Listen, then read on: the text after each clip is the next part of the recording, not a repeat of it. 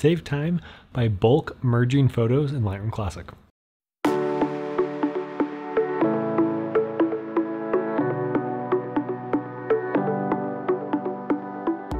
Welcome to the Visual Center. I'm Trent, and in this post-production tips video, I'm going to continue to share with you some techniques I use to edit some real estate photos I took for a friend of mine. Now let me show you how I bulk merged these photos in Lightroom Classic to save me a lot of time. Let me show you how it works.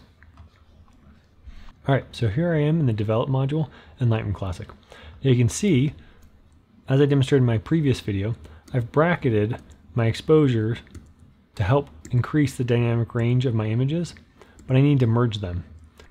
So one of the difficult things when you're doing a job like real estate photography is you can end up with loads of images, especially if you use a bracketing technique. You'll triple the amount of images you normally would have, and you normally have a lot anyways. So let me show you how I manage these images. So one thing I can actually do is I can actually organize these images into something called stacks. If I select the 3 bracketed exposures for this one image, I right click and select stacking, group into stack. So now instead of looking at 3 images, I'm looking at 1 image and then my next frame. So I can do the same with this image here. Select all 3 exposures, select stacking, and group into stack. Now, this is a great technique, but it can take a lot of time if you've got hundreds of images. So let me show you how you can bulk stack. So if I select this first image, then scroll all the way down to the last image from the set, hold down Shift and select it, and then right click and hover over stacking and go to the very bottom of the stacking menu items, auto stack by capture time. Now this new dialog box appears. Now what I can select is the amount of time in between each set of frames. So if I took 10 seconds in between each set of frames, Lightroom Classic will automatically stack images taken within 10 seconds of one another.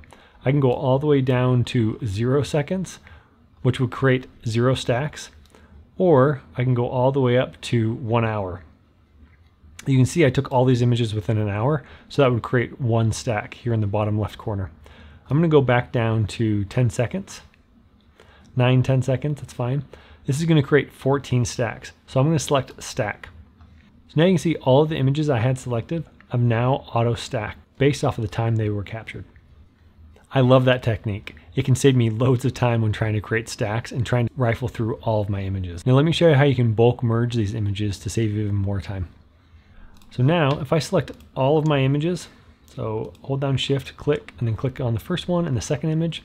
If I right click and select Photo Merge HDR, 14 photo merge operations added to tasks. Lightroom Classic now will automatically photo merge all of my stacks. So all 3 images in each stack will now be auto merged into an HDR image.